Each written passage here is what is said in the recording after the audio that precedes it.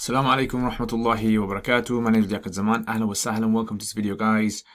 We are going through Mukhtasar al-Qudoori. If you guys have not checked out my channel, check out my YouTube channel, guys. Otherwise, let's go through the normal procedure. We're going to go through Mukhtasar al-Qudoori, which is the chapter of Bab as-Salat, Salat al-Jum'ah. Jum'ah in the Arabic language means Friday in the week. 7 days of the week, 1 day is Friday. Misr means city. Now, Misr can also mean Egypt as well, but here it means city. Jami' means comprehensive, encompassing. So a Misr Jami' means a city which is very comprehensive, has all the amenities, obviously. Musalla means a prayer area. Al-Misr means city again. Qura is a jam of Qarya, which is a village. Qaryatun.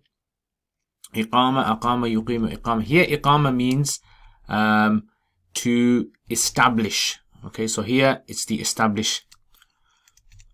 And then Sultan means leader. And then you got Shara'it, which is jam of Shart. Okay, so that's condition. Waqt, as you guys know, is time. Then you've got Khutbah, which is the sermon, the talk that the Imam gives. Yakhtubu is the action of giving a talk, right? Delivering a talk, giving a talk. Khutbatain, times 2. Yafsilu, fasala yafsilu, it means to separate. Right, qa'da, it means sitting. And then qa'iman, iqtasara yaqtasiru. And then suffice. Okay, if it's from the word qasara, okay, like shorten. La buddha, let me know what la buddha means. Well, you guys are going to find that later, but if you know already, put in the comments. Tawil means long. Yukrahu means offensive. Makruh, disliked, offensive. And then jama'a means group. Yeah, so min shara'iti al-jama'atu. Alright. So let's get rid of this actually. Actually, no, we won't do this. We'll do it next time. Alright, up to there. Right, let's look at some tarkeeb now. So, okay, so you have over here Babu Salat al-Jum'ati. So you normally say Hada, and then Babu is Mudaf, Salat al-Jum'ah, Mudaf, Mudaf ilayh. La tasihhu al-Jum'atu. Jum'ah is the fa'il of tasihhu. And then fi misrin is mawsuf, jami'in is the sifa. Fi musalla. Now let me know why this is the fatha or the vowel is not on the ya. Does anyone know why the vowel is not on the ya? If you know, put in the comments. Musalla is mudaf, misr is mudaf ilayhi. So what do we say basically? Musallayi. Wala tajuzu fi al-qura. So tajuzu is fi'l plus the fa'il. Fi al-qura is jar majroor. ولا تجوز إقامتها. إقامتها is the fa'il of تجوز. للسلطان is jar majroor. And then here the second sultan, that's the fa'il of أمره. من شرائطها. شرائط is the majroor. And then وقت is the مبتدأ مؤخر. تصح من وقت الظهر ولا تصح بعده. تصح is فعل, بعده is ظرف. من شرائطها خبر مقدم. الخطبة مبتدأ مؤخر. قبل is مضاف مضاف إليه, becomes a ظرف. يخطب is the فعل. إمام خطبتين is the مفعول به. يفصل بينهما فعل plus the فاعل. بين بقعدة. يخطب قائما حال على طهارة جار مجرور. فإن اقتصر على ذكر الله تعالى جاز. عند أبي حنيفة قال لا بد. So لا بد, this is لا نفي الجنس. So we say لا بد.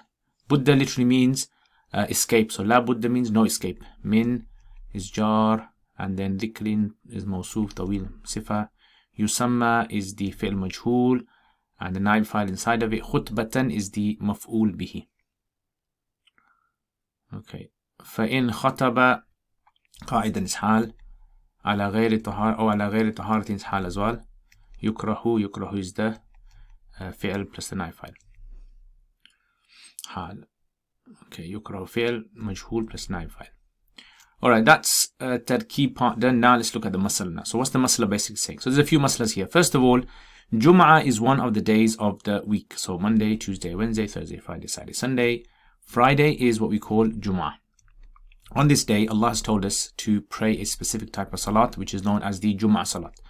Now, according to the Hanafis, this can only be established, prayed in a city that is known as a city jami', a comprehensive city. What's a comprehensive city? one that usually has such a big mosque that the people, you know, the mosque is like very big. Its capacity is for the entire population, and the people can just about fit into it. They can't fit into it. This is not a jami' masjid, right? And the city has like police, and the city has a hospital, and, you know, judge and all those kind of things.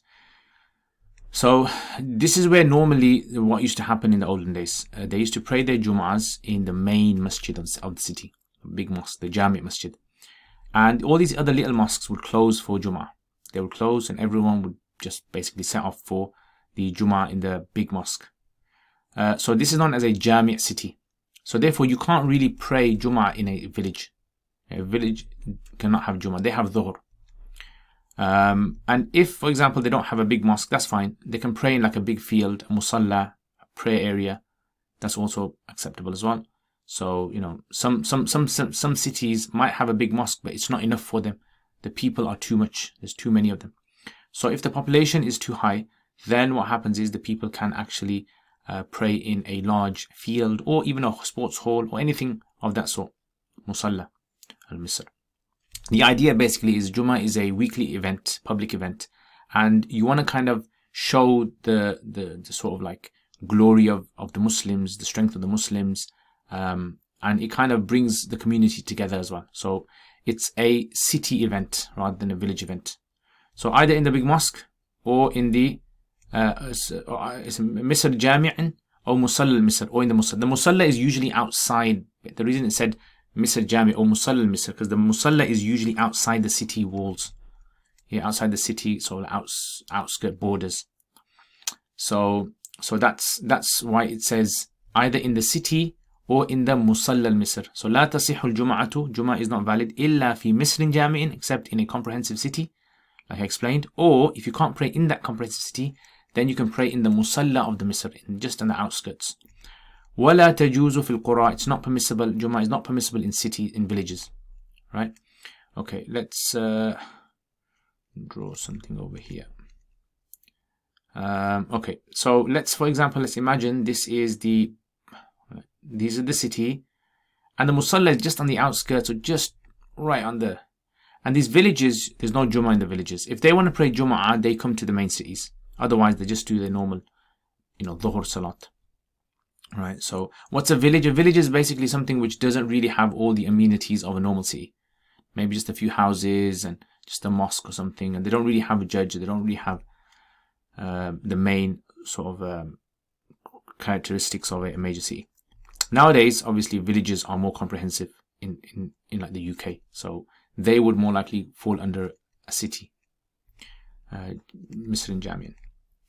Okay, so لا تجوز إقامتها إلا لسلطانة. Who can actually establish Jummah? Now, normal 5-time Salat, anyone can pray. Okay, there's not any specific individual that can only establish it. But Jummah, because it's a public event, and you're going to get people who are going to argue with each other, and you don't want this event to be an event where people are just going to cause disunity.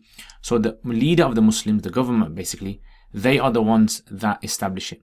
So either the leader is going to pray, the Khalifa, or someone that he's appointed, his deputy, or someone that's been chosen by the government to lead the prayers. Right, so that's the guy who leads the prayers. And as for everyone else, they can't do it basically. So if the leader hasn't given permission, or there's no deputy, you can't establish your own Jummah somewhere. It has to be done by the government. Otherwise, everyone would have their own Jummah, and then it causes chaos. However, now, obviously, in today's times, situations are very, very different, especially with things like COVID and all sorts. And having large congregations is something that's problematic. So it's a bit different now. So لا تجوز إقامتها, it's not permissible to establish Jum'ah إلا للسلطان, except for the leader, أو لمن, or for the one أمره السلطان, the one that the sultan, meaning the authority, has instructed. Now there are some conditions that need to be found in Jum'ah. Alright, so this is not like a normal salat. So some things it resembles a normal salat, and some things it doesn't. So for example, like min shara'itiha al-waqt. So you have to be on time. What's the time? So the timing is basically the normal dhuhr time. So from when dhuhr starts all the way till the dhuhr ends, that's basically the time you can do the Jummah. Okay, so let's say dhuhr starts at 12 and it finishes at 3. well, that's basically the time that you're looking at.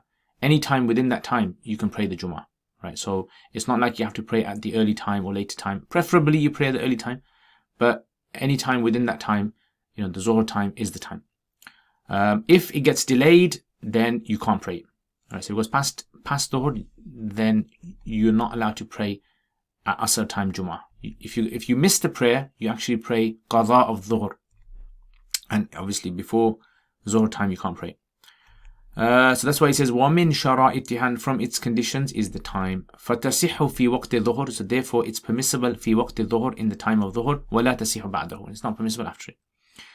Next condition, وَمِن شَرَائِطِهَا, and from its conditions is khutbah. So normal salats do not have this. This is like basically a talk that's given. So, you got this khutbah, this talk the Imam gives. He gives actually two talks. Al-khutbah qabla salat. So before the salat actually starts, the Imam gets on the minbar, gives a talk, and two talks in fact. يَخْتُبُ الْإِمَامُ خُطْبَتَيْنِ. So he gives two talks. Yeah, so al-khutbah qabla salat, يَخْتُبُ, he gives talk, the Imam gives a talk, two. He delivers two talks. Alright. يَفْصِلُ بَيْنَهُمَا بِقَعْدَةٍ, and he separates between the two khutbahs with a sitting. So it's recommended to sit down. So you stand up, give the talk, then you sit down for a little while, and then you get up and you give the talk.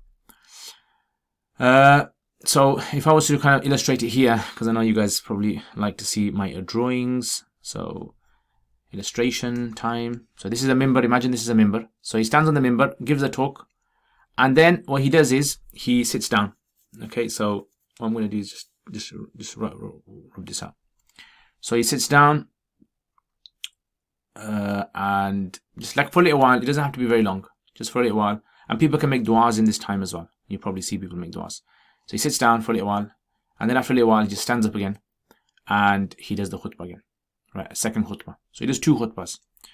Now, يَخْتُبُ قَائِمًا, he gives a khutbah standing. It's preferable to give it standing, not sitting, unless a person is excused and they can sit.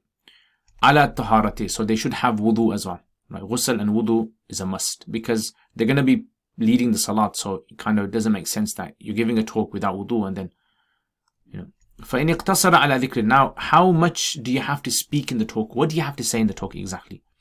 So this is a difference of opinion between Imam Abu Hanifa rahimahullah and between the Sahibain. So Imam Abu Hanifa rahimahullah, he basically says that the Jummah talk, the bare minimum is simply just to do the dhikr of Allah. Right? That's what he says. Because in the Quran Allah says, when the announcement for Jummah is made, hasten towards Jummah, rush towards Jummah. So ila dhikrillah, he says, fas'aw ila dhikrillah. So Allah says, calls the khutbah, calls the Jum'ah dhikrullah. So he says, well, if Allah is calling it dhikrullah, that means if you were to do dhikr, you would be fulfilling what the Quran is saying. So anything like subhanallah, just say subhanallah and sit down. That's it. Alhamdulillah, la ilaha illallah, Allahu Akbar. Any of those kind of dhikrs would be sufficient. That's basically what he's saying, the bare minimum. However, the Sahibain, they disagree with him on this. Right? They say no.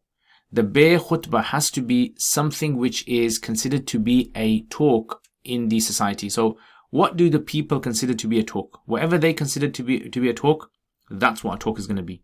So therefore you have to start off with the praise of Allah, and then you have to have the salutations on the Prophet ﷺ. You have to read an ayah or two. You have to give some advice in there, remind them about Allah, make a dua, and so forth. Right? So you got like, the normal things that you kind of technically hear in a talk. Those are the basic, that's the basic skeleton that you're expecting. And that's it basically. So look, he says, فَإِنِ اقْتَصَرَ عَلَى ذِكْرِ اللَّهِ, if a person suffices with the dhikr of Allah, jaza, this is permissible according to Imam Abu Hanifa, وَقَالَا, and they both Sahibain say, لَا بُدَّ, it's necessary min dhikrin طَوِيلٍ, of a long dhikr, a long sort of a remembrance, yusamma khutbatan, which in society is known as a khutbah, like a reminder, like we call it. فَإِنْ خَطَبَ قَائِدًا, if he gives a talk sitting, is it allowed? Or ala ghayri taharatin, or he doesn't have wudu, would it be allowed? Jaza, it's permissible. However, yukrahu, it's considered offensive, it's considered disliked for a person to do that. And that's it basically. So I hope you guys benefit from this video. Thank you very much to my patrons. Yeah, patrons, you guys are the motivators of my channel, and honestly I make loads of dua for you guys. Jazakallah khair for all of you guys for your support. Hit the like button, hit the subscribe button. If you guys want to support my channel, if you guys want to help my channel, then check out the videos I make, and also you can support it through PayPal and Patreon as well. Details are in the description below. And that's all from me. Take care, inshallah. I will see you guys next week. And yes, check out my other videos that I make in the week as well. Assalamu alaikum wa rahmatullahi wa barakatuh.